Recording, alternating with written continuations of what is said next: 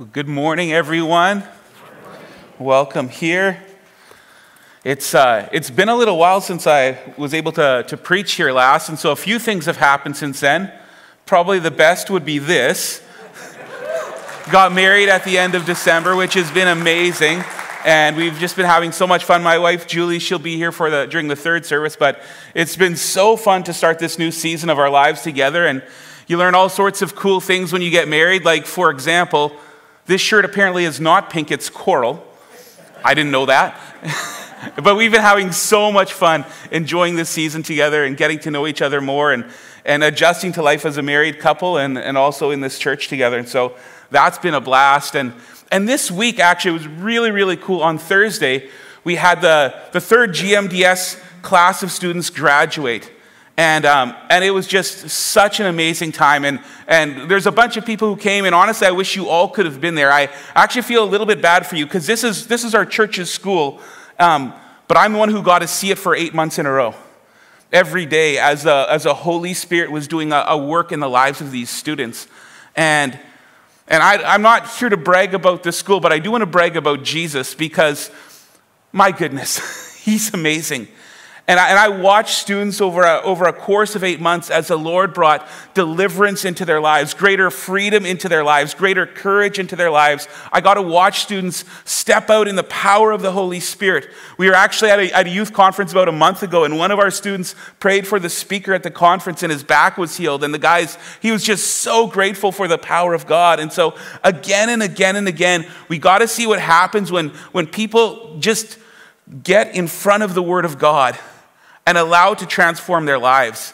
And I'm such a big proponent of what God does in things like GMDS, because I've spoken at so many youth retreats over the years and been at so many different events, and I'm convinced the reason why those things are often so powerful is that whenever we set aside a larger chunk of time with God, it bears fruit in our lives.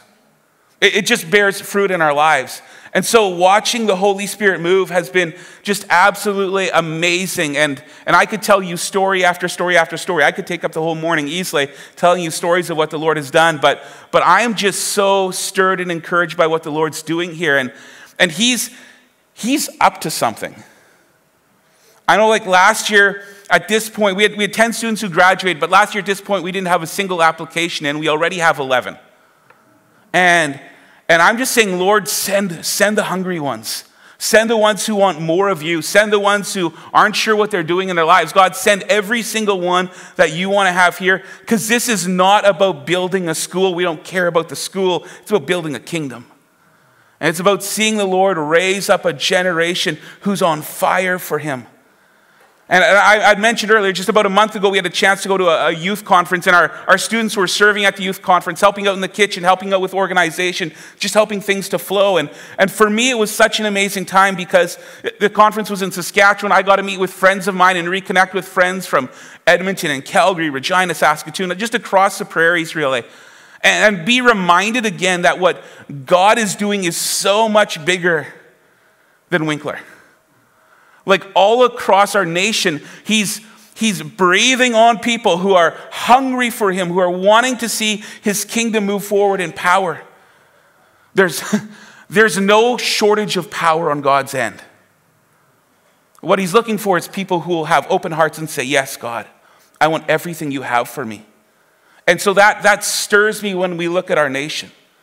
It stirs me because we only hear the bad news. But God is actually up to something really, really good. And even a number of weeks ago, when we had our AGM, and Pastor Claude was talking a bit about the vision and about mending our nets and getting ready for a harvest, I felt my heart stirring. Because I have this sense as he was talking, it's like the Lord, he's about to transition us, I believe, into another season. And it's buckle up your seatbelts, all hands on deck, and let's sow not into, we want to sow into this church, but the reason we want to sow into this church is because we want to sow into what God is doing. It's about his kingdom, and it's about his son being glorified. And so I just feel like this is such an exciting time to be connected to his kingdom. And yeah, I know that if we could go through the church, there's many stories in the midst of that of like, of need and like, oh, Lord, will you break in? Or Lord, I want a testimony of that too. And so as a church, we want to continue to contend together to see his Spirit move here in our community. Let's pray and we'll get into the message. I think it's already sort of started.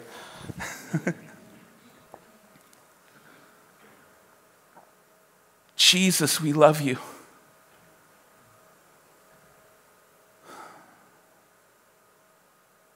There's no one like you. And I thank you that you're more than words on a page. You're more than a concept. You're more than an idea. You're a real man who's fully God, seated at the right hand of the Father.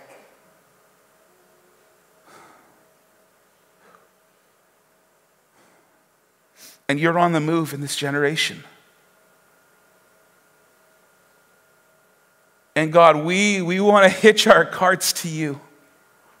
We want to hitch our lives, connect our lives to you, and we want to follow you. We want to be with you where you are. We want to do what you're doing. We want to pray what you're praying. We want to look at our community and those around us and see what you're seeing.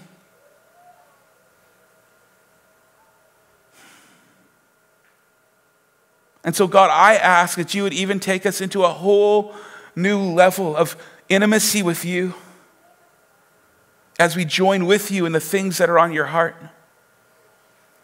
In Jesus' name, amen.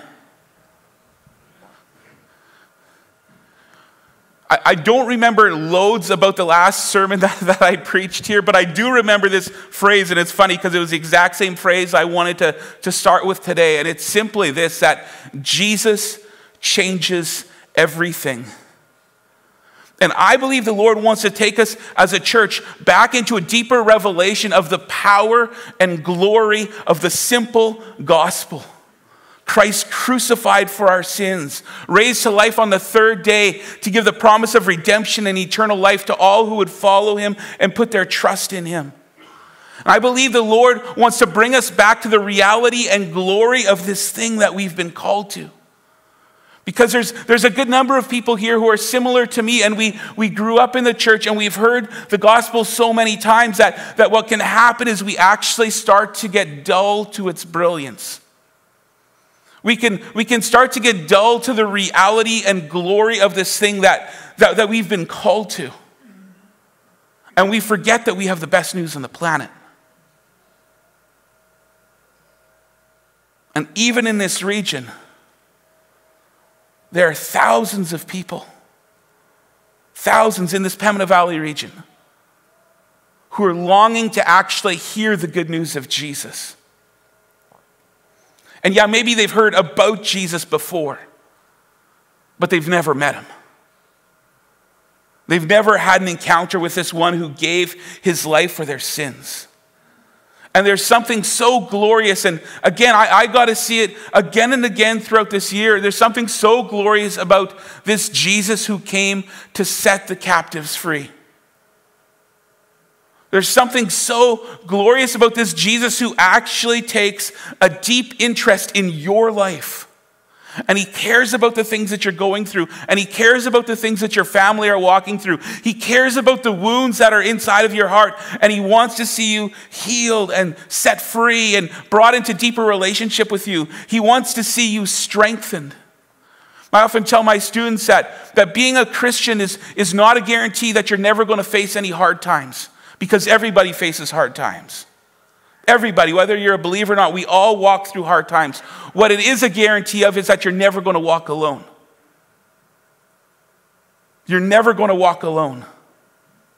He said he would never leave us or forsake us.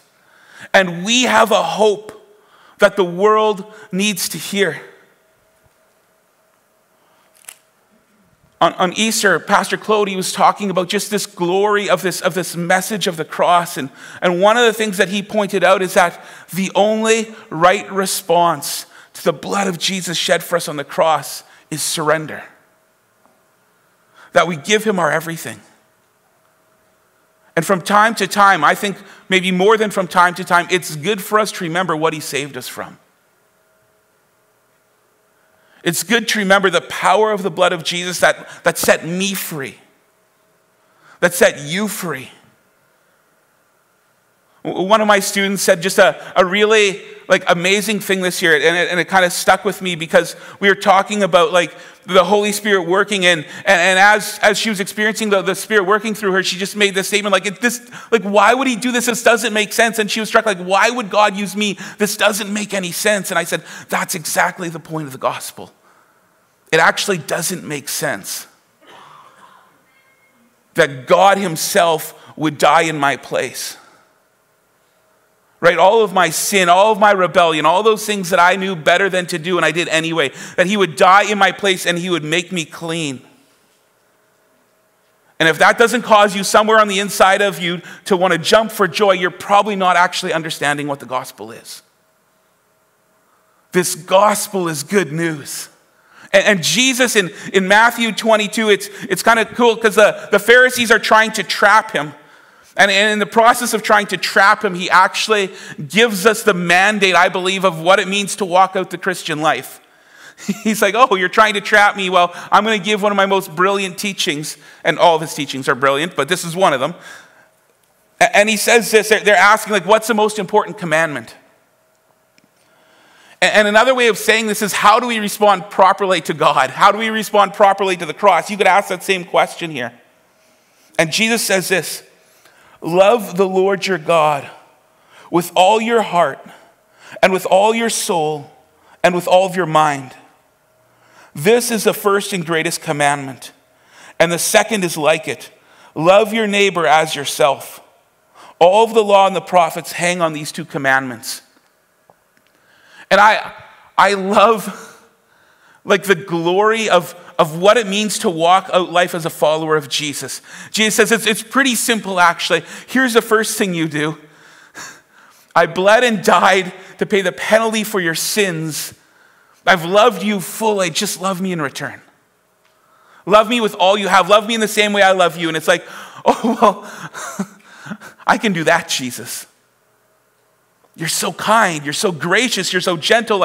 Okay, so we're called to walk in love to God, and that as a church is the foundation. This is what we're here for primarily. This is our number one thing that we're called to do, is to love Jesus with all of our strength. It's to love him with everything that he has. He's the reason for this church.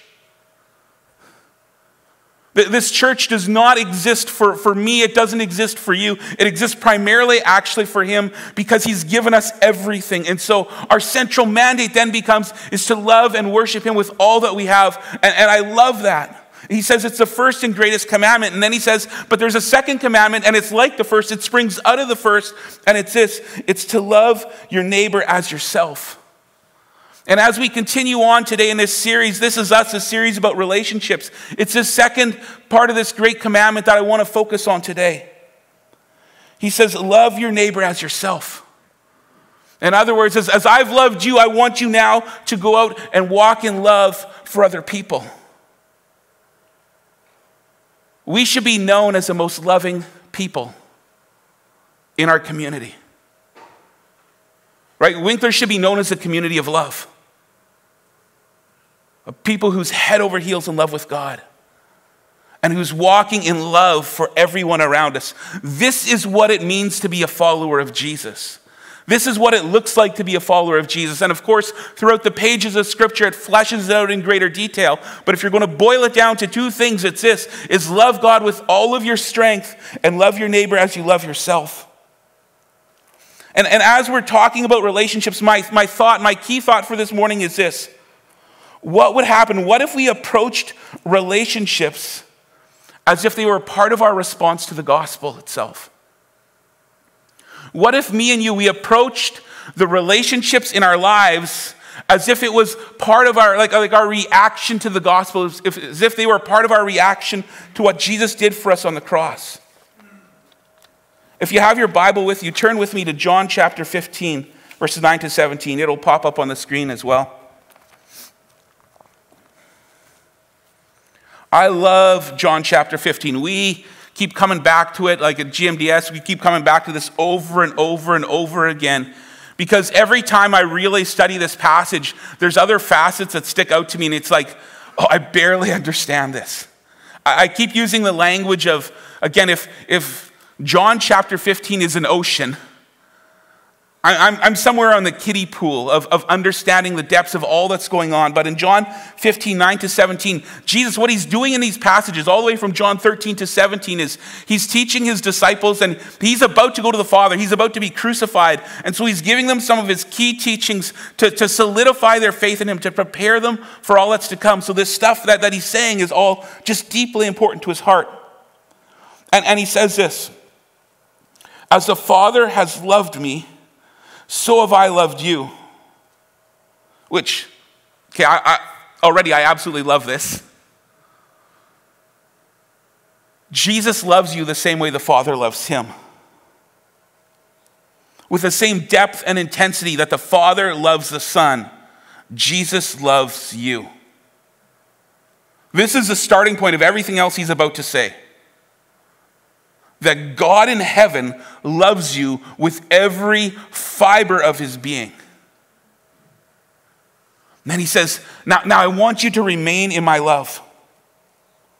He said, if you keep my commands, you will remain in my love, just as I have kept my Father's commands and remain in his love.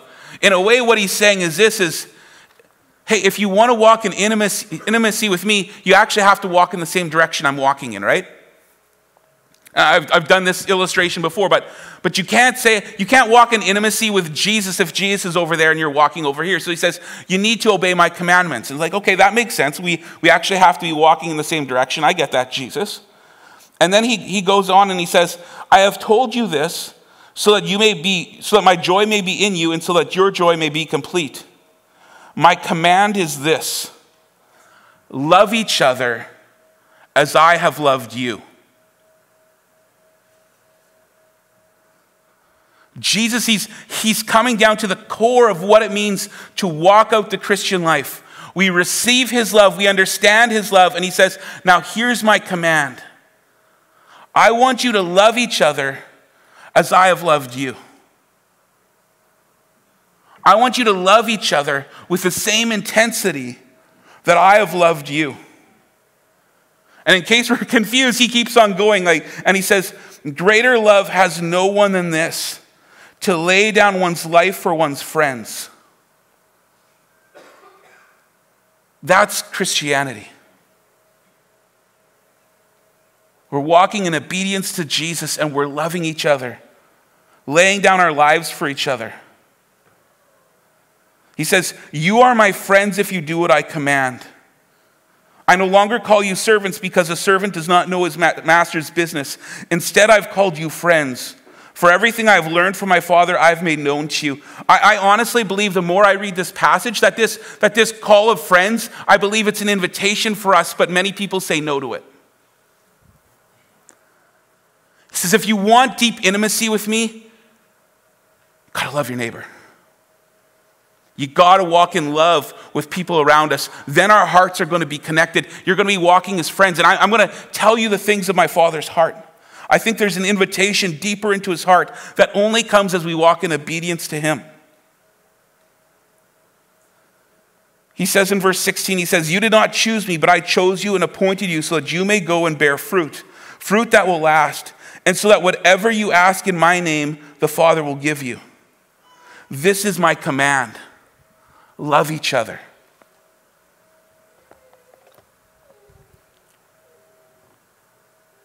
What would it look like for us as a church to love our neighbors the way that Christ loves us?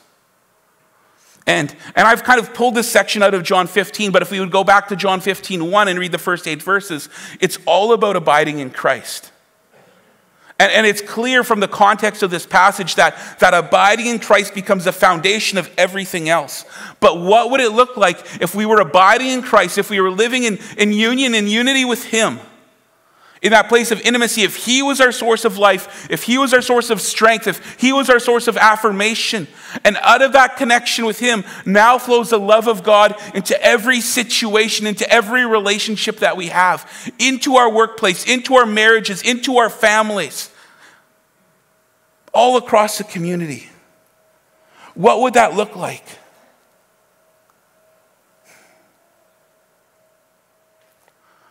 think if we would get our identity, if we would have our faith rooted in Christ, it would free us up from the need for other people's affirmation, for the need of other people's praise, from the need even for other people to like us because we're loved by God. And now out of this, we have this ability, like Jesus, to love even our enemies, even those who speak ill of us, to walk in love. I'm not saying we shouldn't have healthy boundaries in relationships. But what I am saying is that Jesus expressed a level of love that he's calling us right into. And he was asking for mercy on the very ones who are crucifying him.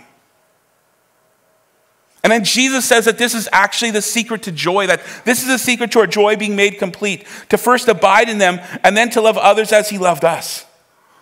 I mean, what a command, what an invitation. And to be honest, at first it almost seems impossible because when people wound us, what we're tempted to do is back away.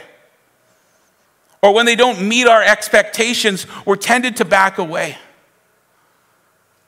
And we tend to do this thing that I think is probably universal to the human race, but I've certainly seen it throughout our community where we like to hold on to grudges. And then tell other people about what that person has done against us. We kind of like to remember, and it's just like, well, we'll say, yeah, I forgive you, but actually in our heart, we're like holding on to that bitterness, or we're holding on to that anger. But I think when we understand the gospel and what Jesus has done for us, it changes our expectations of other people, and it changes the way that we're able to respond, because we're not giving them love because of something that they've done to us. We're giving them love and walking in love towards them because of something Jesus has done for me and for you.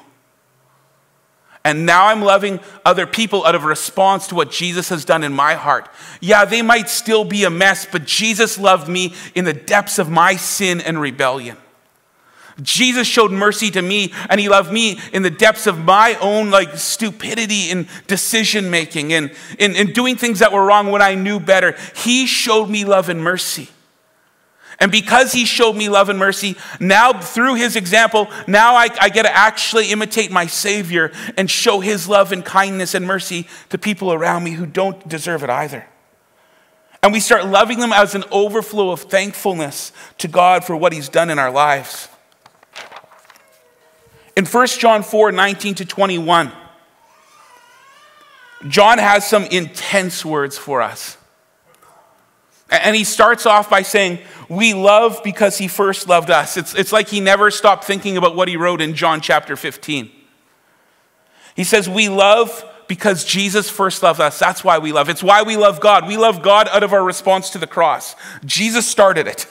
We might love God, but Jesus started it. He loved us first. And so we love him in response to that. But we also love other people because God first loved us. He set us the example in Christ of how we're supposed to live our lives. And then he says this. He said, whoever claims to love God, yet hates a brother or sister, is a liar. That's intense, eh? Whoever claims to love God, yet hates a brother or sister, is a liar. For whoever does not love their brother and sister whom they have seen, cannot love God whom they have not seen. And he's given us this command. Anyone who loves God must also love their brother and sister. It's like God is saying this. Don't tell me that you love me if you hate my kids. Even my kids that have issues, even my kids that have problems, my kids that I'm wanting to do a work in, my kids that I'm grieving over, and I want to see them walking in the right relationship with me. Yeah, I know they're messed up, but don't say that you love me and hate them.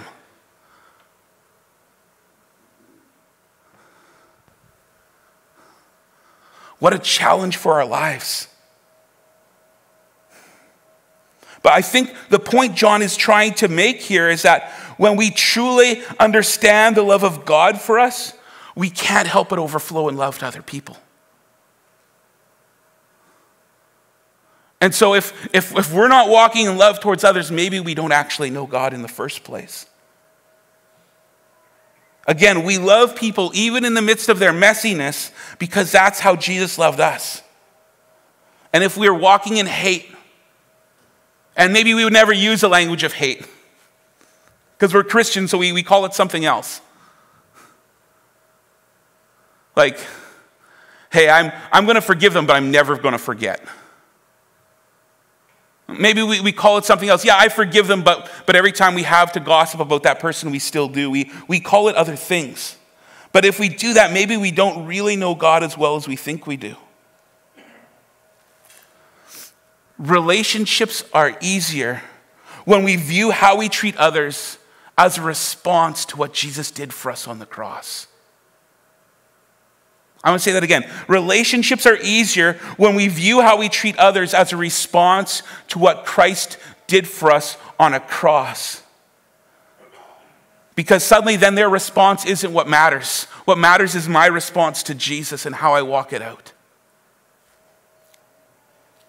I think the cross actually changes so much of how we view our lives. It changes our expectations. I'm going to go on a little bit of a rabbit trail here, but I think it might be a helpful one because so often we live our lives for ourselves and we get like lost kind of in the confusion and muddle of life. And so I think about my own life, for example, and for years as someone who walked as a single guy, I would see these posts on social media and it would be a couple who got married and it would be like hashtag God is faithful, or a couple who has a baby and they're like hashtag God is faithful. Oh, God's so faithful, we had our baby. And for 20 years, one of the questions I had to wrestle with from time to time was, well, if God is faithful when they get married, how about me as someone who is, like 30 or 35 or 40 and single? Is he still faithful if I never get married? Or is he still faithful if I never have a kid? Now, the provision of God in our lives is proof of his faithfulness, yes, for sure. But I actually think the real proof of God's faithfulness in our lives is the cross. The real proof of his goodness in our lives is the cross. The real root and source of everything in our lives is a cross. And some people are, maybe even here, you're thinking, hey, yeah, God, I will follow you completely when you finally give me this, this, or this. And I would say that God's already given you everything through his Son. He's given you the forgiveness of sins. He's given you the promise of eternal life. And yeah, in the in-between, there's tension, there's difficulty, there's real struggle, there's real heartache, but blink and it's over and you'll be with him for eternity. This is only a vapor. His death on the cross for our sins changes everything.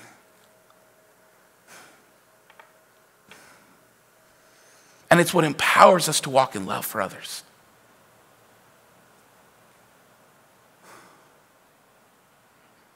We are called Gospel Mission Church. We're not called Awesome Worship Mission Church, although I love worship here. We're not called Nice Sanctuary Worship Church. I love the sanctuary. We're not called Church that has a discipleship school. I really love the discipleship school. We're Gospel Mission Church. And at the center of this church is that message of Christ and him crucified. And coming out of it is that word mission, that our response to what Jesus did for us on the cross must actually be tangible in our relationships and in the lives of those that we encounter around us. There's a joy that comes from knowing that your sins are forgiven, but there's also a real sense of mission. So in Matthew 28, 18 to 20, Jesus says this. It's a great commission. He came to them and said, all authority in heaven and on earth has been given to me. Therefore go and make disciples of all nations, baptizing them in the name of the Father and of the Son and of the Holy Spirit, and teaching them to obey everything I have commanded you. And surely I am with you always to the very end of the age. Another way you could say this is, as I have loved you, go and love others. You got to tell them about my love. It's like Jesus saying, you got to tell them about my love. You got to tell them about forgiveness of sins. You got to tell them about the joy of turning from ways that lead to death and knowing me. You got to tell them about the way to eternal life. And you got to walk in love for those people around you. Our relationships are the primary and most effective way that we have of sharing the gospel.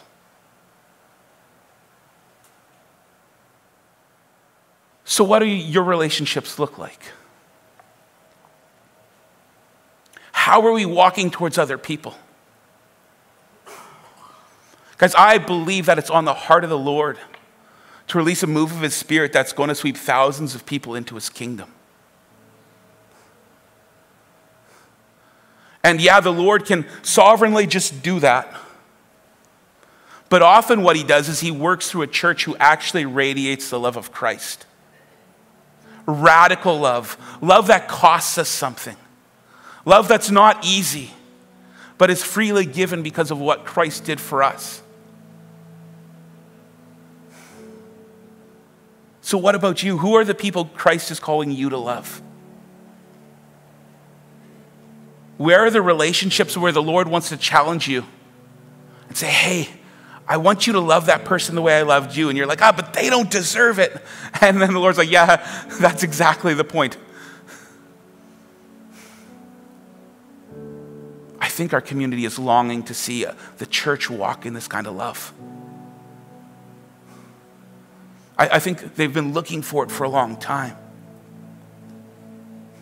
And by the grace of God, we want to be those people. So let's just stand. I want to pray for us. I say us because I want more of this too.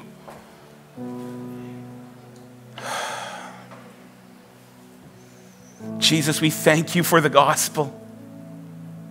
Jesus, we thank you for your blood shed on the cross. Jesus, we thank you that you're the God who loves us in our mess, in our sin, in our brokenness.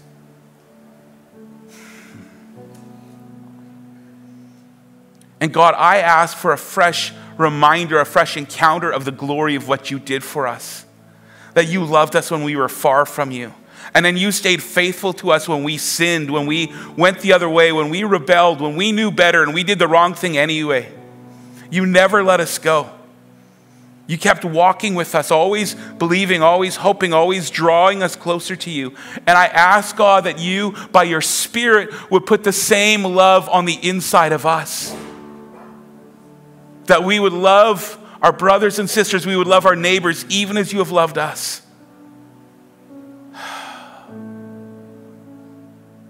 God, that we would walk out our call to share the gospel with love. That we would walk in relationships with love. And Lord, when it gets hard, when it gets frustrating, when it's like, we don't even know what to do anymore, I ask that you would bring us again and again back to the gospel and to your nail-pierced hands and your blood-stained face.